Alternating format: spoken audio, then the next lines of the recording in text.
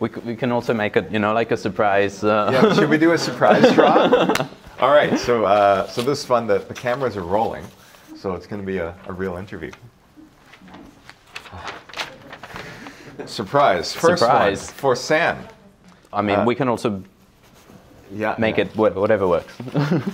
What's your opinion on the inclusion of electric bikes to increase the distance radius for traveling? Okay. Shall I do this in English so that you can yes, please. Step in Male? So I think e-bikes, they're actually quite popular in the Netherlands now. There's like, I think it's around 25%, right, of all bikes, which are actually, more by price. Which by are being okay. It's more than half now. The sales by price. By price. But and we're seeing that they're being used, especially outside of city centers. So actually, the Netherlands, of course, it's a very urban country, but it's quite dispersed in a way. There's lots of like towns, one near each other, with sort of semi-rural, but not quite rural. So in that sense, the bike then becomes this very helpful tool. And of course, it's also helped by the fact that that cycling infrastructure, it also works. It's not only in the city centers, but in general. So I think that's the main advantage. They're also quite good for older people. It allows them to continue cycling when they would have stopped. But then within city centers, you have this debate, especially with these speed pedelecs, you know all about them, which are basically, they go too fast. So then how do you deal with those? Yeah, they go actually 45 I don't know. What are your thoughts? What are your thoughts on that? This e-bike question really interesting. They're trying to deal with it, and they don't quite know how, really, because right now they're currently, for the very fast e-bikes, they've got license plates on them, and they have to actually go on the street and not the bike path. Yeah, which is rather weird, right? Because you don't feel any less vulnerable. You're just going faster. And in the mission of protecting other cyclists, where I find it's interesting that perhaps we are putting these types of bikes going 45 kilometers an hour, not quite fast enough to keep up with traffic, because going 45 is actually really scary. And research shows that these speed pedelec users, in theory, they can go that fast, but they don't keep that speed. So their average speed is much lower, as opposed to normal e-bikes that go 25 kilometers an hour. Their average speed is closer to their top speed, right? So people are actually using that speed and power. Ha. Nice and broad. Uh-oh. What actions can be implemented to switch cities traditionally car-based to a bike-based system? Ooh, contentious. I'm going to get in trouble on the internet now, no matter what I say.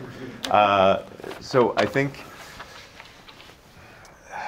it's you Sam gave a story of incremental change, even in a place like the Netherlands, and we saw a graph about how in the Netherlands still it's an automobile-dominated society.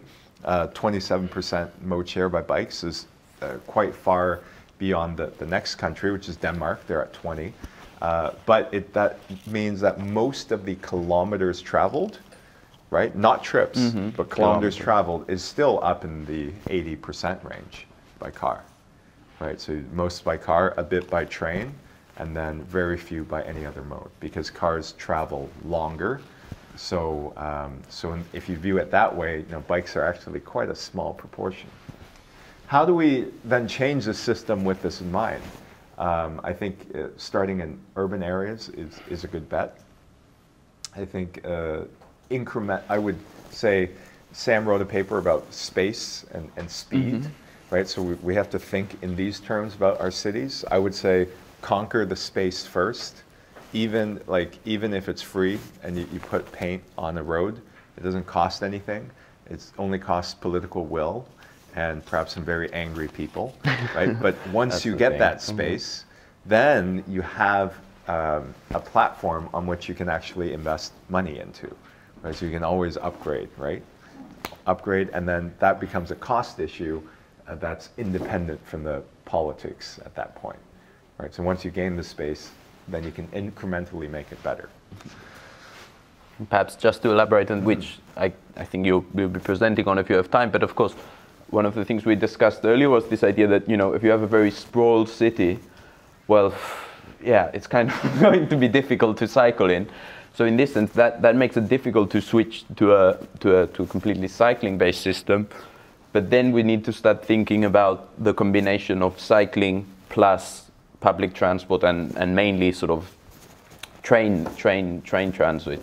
Because then, you know, you have the cycling to the station and then taking public transport, and then that can become a good alternative to car trips. But you know, the bike on its own, it will never manage. But if we combine it with the train, then yeah, it stands a much better chance.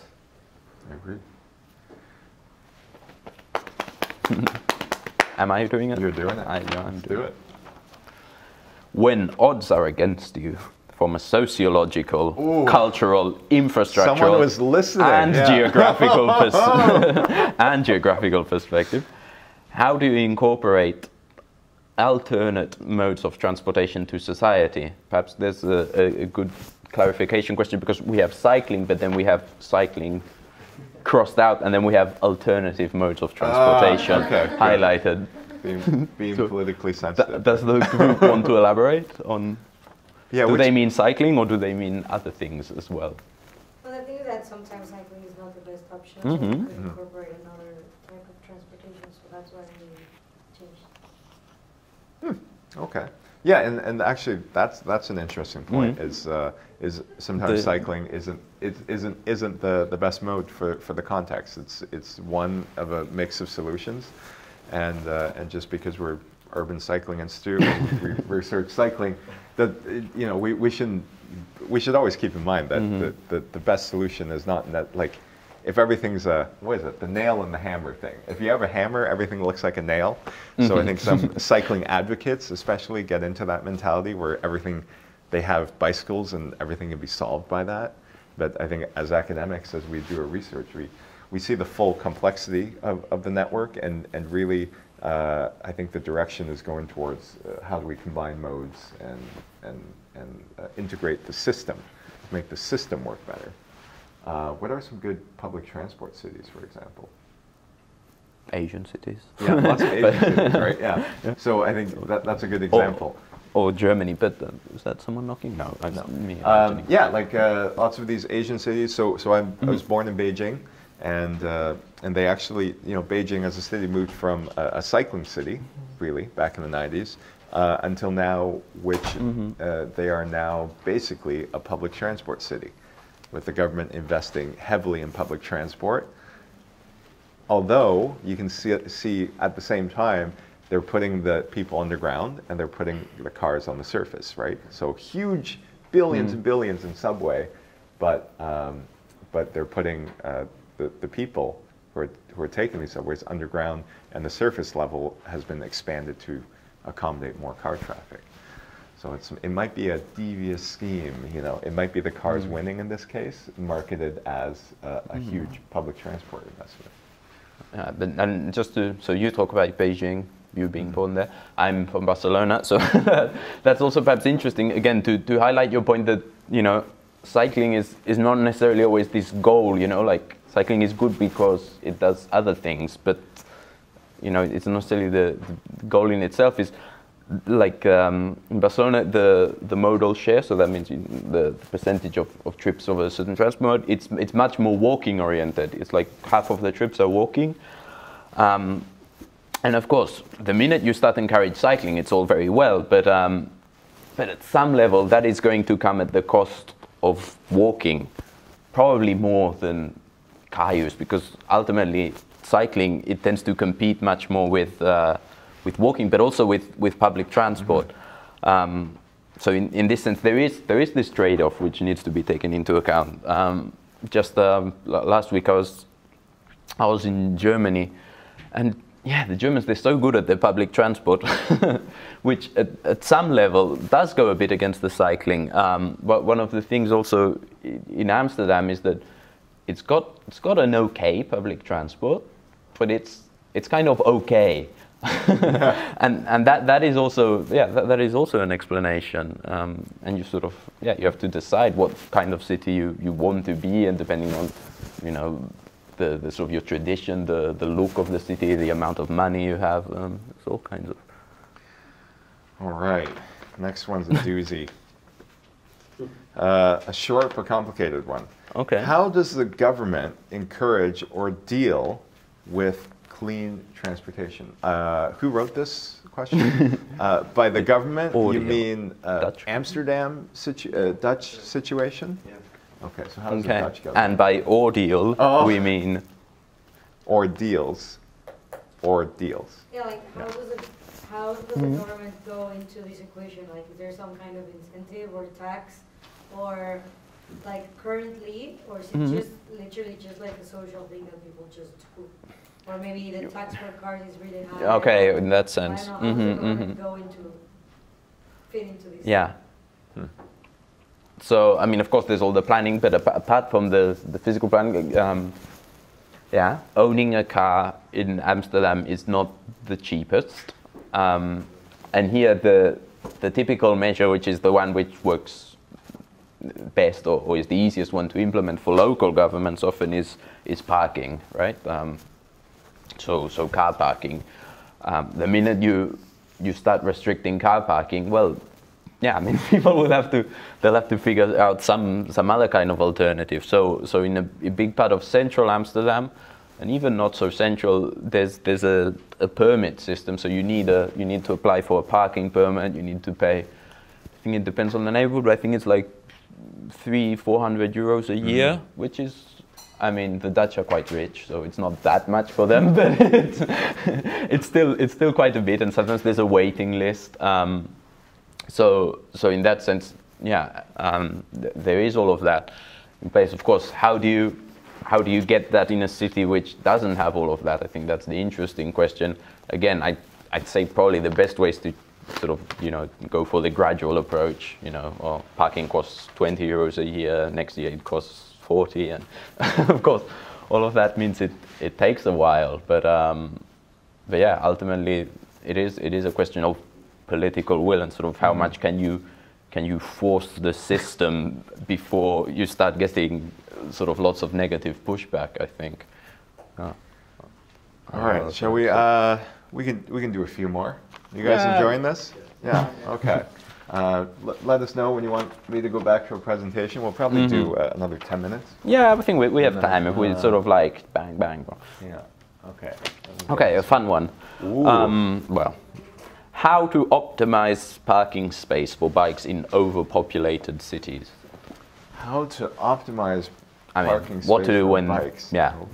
Well, when you're going to Utrecht, are you going to go see the big parking garage under the train station?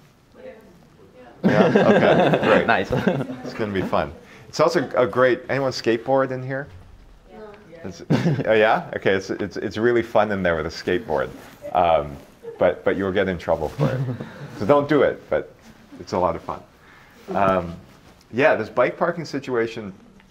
I think there's so much demand, especially around train stations, that bike parking is in this odd place of being a commodity. It takes up less space than cars, but it's still taking up space. And if you're in the city center, space is very valuable. So now we get into the question of how do we encourage sustainable transportation, which in any normal context, would be, let's put as much free bike parking as possible. To this context where it's competing with walking space, it's competing with living space. At the train station, really, it's competing with also the environmental quality of an area, right? So if you step out of Amsterdam Central Station, it's bikes everywhere, and bike parking does have a cost somehow. We don't know exactly what the cost is because there's all these factors that go into it. But the pricing of bike parking, that gets tricky, and do you price it even though it's good for the environment, or do you price it you know, just because it's scarce and you want to improve accessibility. Because bike parking is no good when all of it is full, right? And that's the situation we run into. And then the government has to deal with overspill. They have to like take all these bikes away to the bike depot. You have to go and pay them to get your bike back.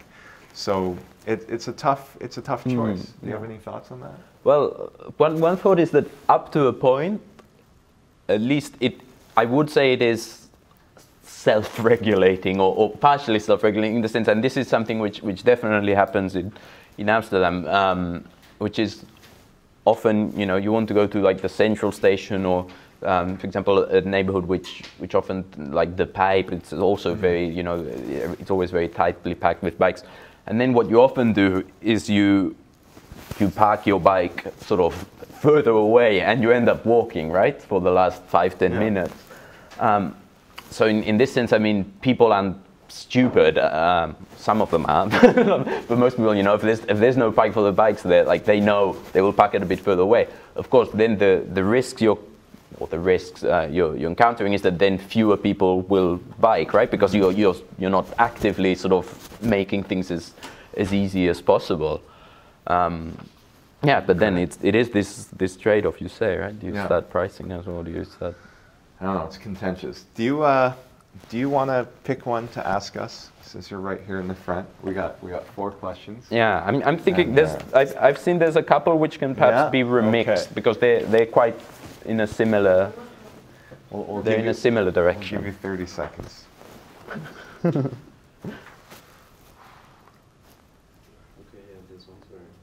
Yeah, they're pretty similar, right?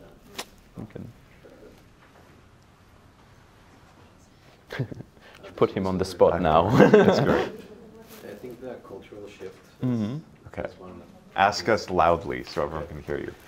So what is the best way to start cultivating the culture of using bicycles in society? Okay, I can give it a go. Yeah, and that one's also very similar to another one which you had, no? Which was how to persuade people to use bikes when they have unfavorable conditions of security, infrastructure, and culture. Oh. So again, I mean, it's all in the same direction.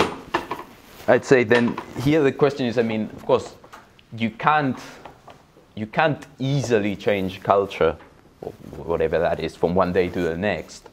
But of course, you can change the infrastructure in a way. So of course, you know, that won't be enough, but it is the most logical point to start with. That is why cities start with that.